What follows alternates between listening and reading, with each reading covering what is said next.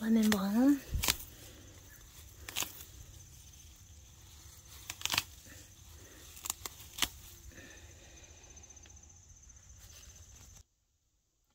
Good morning, my seedy friends. Today we're going to make a natural bug spray. So it's very easy to make and very effective.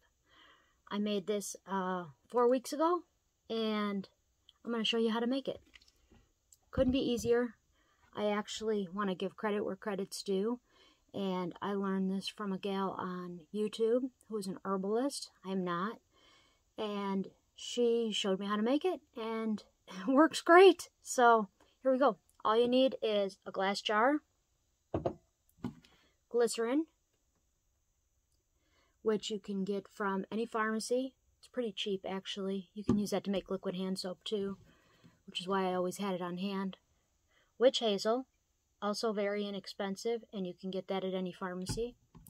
And then a bottle to put it in after it's all made. And basically, the way you make the natural bug spray is you use any type of smelly herbs you have growing fresh in your garden.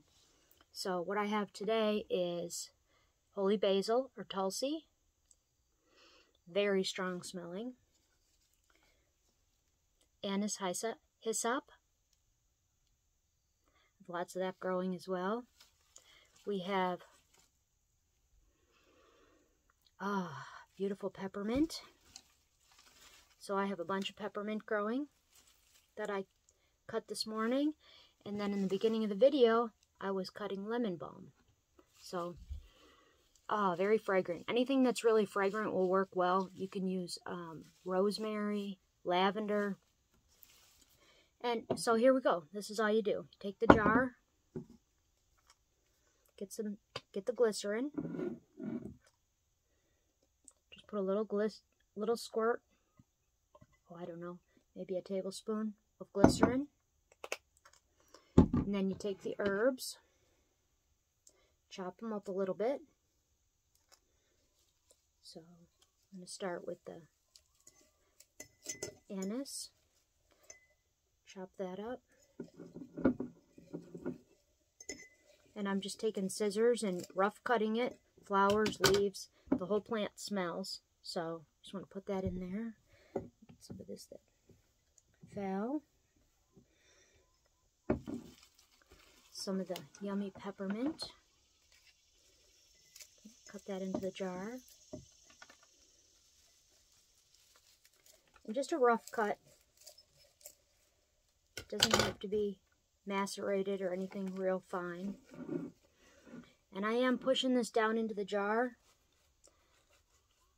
You don't want it to be packed so tight that you can't get any liquid in there. And then some lemon balm.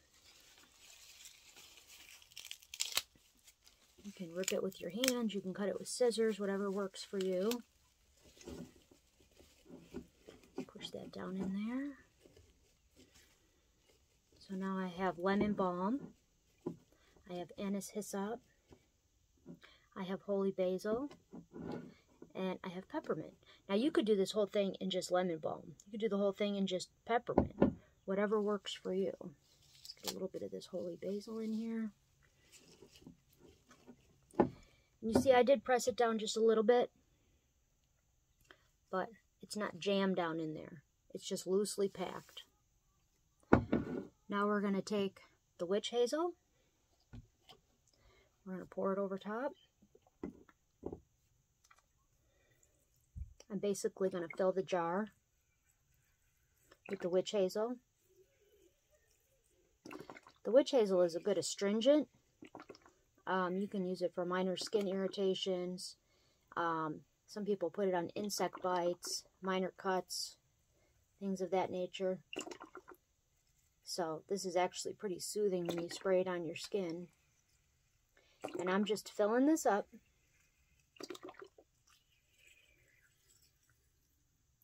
And I'll show you. Bear with me a second.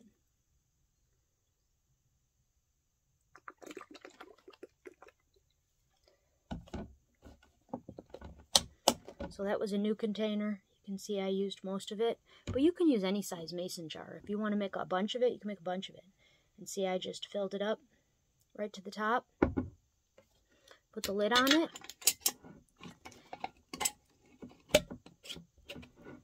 Get that screwed on. And you can see, you can label the lid. You're going to want to put this in a dark, warm place. So for me, that means my front porch, which is very sunny, and I put it in a paper bag. You're going to want this to sit there for 3 to 6 weeks. Really to just kind of let it work. You can see the anissis up at the bottom. And it's basically just going to sit in a warm, sunny place in the dark for 3 to 6 weeks. So what's going to happen is you're basically making tea with the witch hazel, and the glycerin is a little bit of a preservative so it doesn't spoil. And the glycerin keeps it from evaporating as quickly when you spray it on your skin or around the area. And then you're going to want a little squirt bottle after the 3 to 6 weeks, and you put a label on it, you know what you put in it, so if it works good, you could make more. And it's just, you know, just a gentle mist. Works great. Smells amazing. This one I did put a little bit of rosemary in also, and then it works great. It's going to keep bugs away. And yeah, I thought you might be interested in knowing how to make a natural bug spray, one that isn't filled with toxic chemicals, and one that actually works. So there it is, homemade bug spray. Let me know what you think. Let me know if you try it, and what herbs you used. Basically, the only thing you have to remember is the herbs have to be something that's very fragrant. You know, lemon balm, super lemony smelling. Crush it up in your hands. You can get it all over your hands. You can do something as simple as taking the herbs and rubbing it on your skin as well. The peppermint, another great smell. Amazing. All of these different herbs, they all have medicinal benefits. If you rub it right on your skin, that's the easiest way to do it. But if you want to make a spray for you and your family, I actually used this and sprayed it on my porch, and it kept flies and mosquitoes and everything else away. So it's a good deterrent, and it smells nice too. So I will post the link in the description below from the gal that I got this from. She's amazing. I've learned so much from her.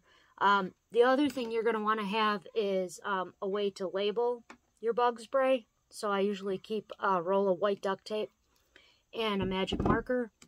And then get your ingredients. Again, as simple as witch hazel, just a little bit of glycerin. You don't have to use the glycerin, but it makes it more shelf stable so that it lasts a little longer. A glass jar, fresh herbs. And, you know, you can use wild herbs. If you don't have a big herb garden, you can go for a walk and see what's real fragrant. And you can use wild herbs as well. So, I know everyone doesn't have a big garden. Label it. Put it in a sunny place for 3 to 6 weeks. I don't think you can let it sit too long, honestly. You want it to be nice and warm. You can put it in your window. You can put it on your porch. And I put mine in a paper bag. So there you go. How to make homemade bug spray. Quick, easy, natural, and extremely effective. So if you like this, let me know in the comments. And one more thing. We started uploading videos to Rumble. So we are going to still have videos here on YouTube, at least for a little while. But we're also going to start utilizing Rumble. So look for the Pop-Up Homestead. And you can find us on Rumble. I know a lot of people are moving away from YouTube because of the censorship. And you're not allowed to say a lot of things. So, for that reason, we're going to also put our videos on Rumble. And maybe eventually just be on Rumble. But we know we have followers over here that do find our content useful. So, yeah. That's it. My seedy friends, stay bug-free. Hope you have a great day.